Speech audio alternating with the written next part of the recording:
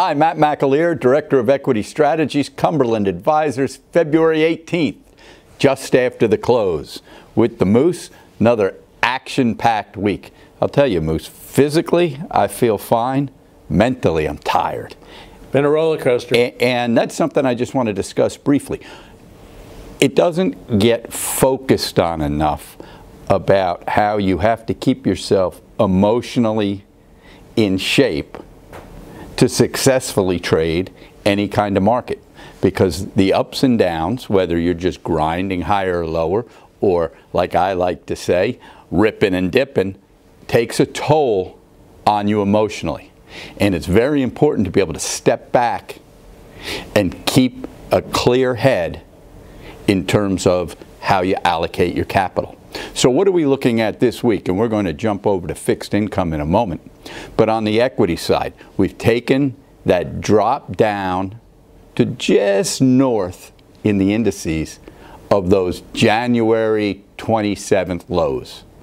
So we've had that good move off Jan 27 and have pulled back in the broad indices to right above it. What do we look for as portfolio managers and traders? Because there's all sorts of information in a market. What I'm trying to pay attention to here is what sectors, industries, and indices are trading at a significantly higher level than they were on January 27th. Right? So what we're trying to find is that divergence. What's trading better? They're going to be our next leaders in the up leg.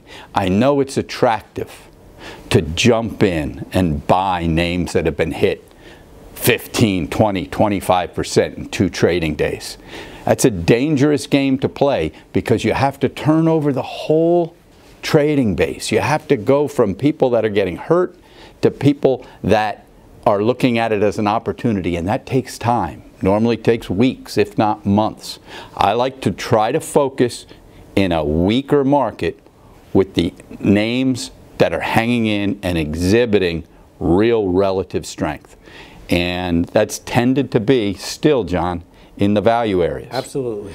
I look back at some of the names we hold in tactical trend. What's working and what's not working? I'm a sucker for biotech. I just love the industry. We don't own a ton of it, but I've bought it a little bit this week. Biotech's gotten crushed, right, and we had a piece. Bought a little bit. That's really the only foray I'll make into a beaten down area. And it got beaten down. Where I prefer to play is in some of the names that hang in there well, the Berkshires, the JP Morgans. Look across, even if it's going to be in tech, which has really gotten clobbered. You look at a Microsoft that from a relative standpoint is hanging in there. Right. I'd rather try to fight the battle with those names than chase ROKU down 25% and try to guess if it's a bottom. The mistakes that I've made in the past, and I think can easily be made today by myself and any trader, is thinking every cycle is the same. ROKU, and I'm picking on them just because they were in the news today. We could talk about Facebook, we could talk about any of them that took hard dips. They are now, let's talk about ROKU, facing a different environment than a year and 2 years ago. They're facing higher rates in a scenario where they're not a proven profitable cash flow company. Right. So we have to be aware of that, and not every dip is a buyable dip. Right. And at the same time, some of that stay-at-home theme going away a little bit. Yeah, exactly. Cycles are cycles, right, and it's been a while. And we have to be aware. It's been a while since we've been in that interest rate cycle that's going to move consistently higher. And right, we've talked about 2004, 2006. What worked? You know, you needed to be a value bent. Guess what else worked? International. Right. Guess what's working this year? International. Emerging markets is flat on the year. Yeah. Developed markets are down, you want to call it 2%, with the S&P down 7.5 or 8. So anyway, try to look for what we call dry areas. They trade dry versus wet. And it's just areas and stocks that are trading above their recent lows when the rest of the broad indices are back to those lows. Right. So, right. I'll tell you, on the bond side, for weeks we've been on here and talking about how inflation continues to creep higher, how markets are now aware of the Fed moving to raise short-term interest rates next month. They've already started reducing their purchases and will be done next month. And this week, what's the theme? Pow, Putin. And that controlled the markets. And you saw this week the 10-year bond yield went from a 194 to a 192. 30-year bond was unchanged, around 224. Up much higher in the middle of the week, but the politics controlled the flow this week. Fear, right, John? That's what you're trying to say. The fear flowed into the Treasuries, into that safety. Into that safety net. Because if you looked at other bond markets, yields were higher, the same themes. And anytime you get a flight to that quality, to Treasuries, other markets tend to trade off. That includes Munis, includes corporate, spreads higher. We have two graphs, very quick on them, just so you can see the themes play out. The first graph is just the headline consumer price index, takes you back prior to COVID.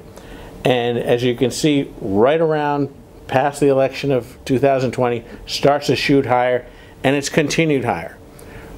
We think it eventually slows down later this year. In the other graph, you can see the 10-year Treasury bond as a proxy. That's also took a little longer to turn around, but as you got towards the fall of last year, finally started to take off. It was above 2%, settled back a little bit. We think that probably continues as well. But from a portfolio action standpoint, what do we know? We know that, for example, municipal bonds that were at 2% back around the beginning of November are now at 3% or 3% plus. We're embracing some of that and starting to buy some longer bonds that we haven't done in well over a year and a half.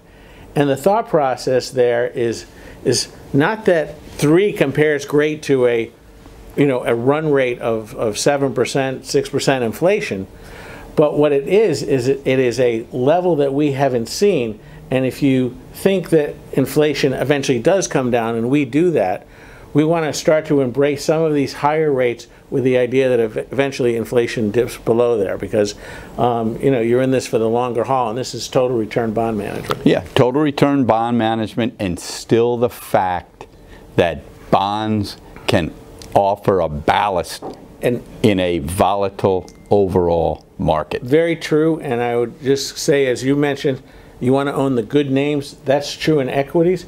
It's also true in bonds. So if you're buying longer-term municipal bonds, what do we want to own? We want to own solid general obligation, essential service bonds, water, sewer, transportation, things of that nature that are going to be necessary, and not fool around with some of the stuff on the fringe. Yeah, some of that stuff on the fringe will be affected more by credit becoming weaker, spreads widening. Right, so, exactly. That's great information, John. Remember, whether you are in an equity investor, a fixed income investor, a balanced investor, just understanding that when you look in the mirror, you are often your own worst enemy when it comes to trading. We talk about that all the time. Understand that not everybody's going to get every trade right. You're not, we're not. You've got to be able to get past that, think straight. If you're having trouble with your portfolio, there's nothing wrong with raising some cash. Lets you breathe a little bit, lets you look at the market a little bit differently. So in terms of next week, keep in mind Monday, markets are closed for President's Day, so it's a 4-day week with a 3-day gap of Russia and Ukraine over the weekend. Right. So we may have to have said it the last few weeks, right? We have to have our helmets on. So, well, everybody enjoy the weekend. Don't forget to like and subscribe. Comments are welcome. We try to return with an answer on comments on YouTube. And enjoy the weekend. We'll see you next Friday.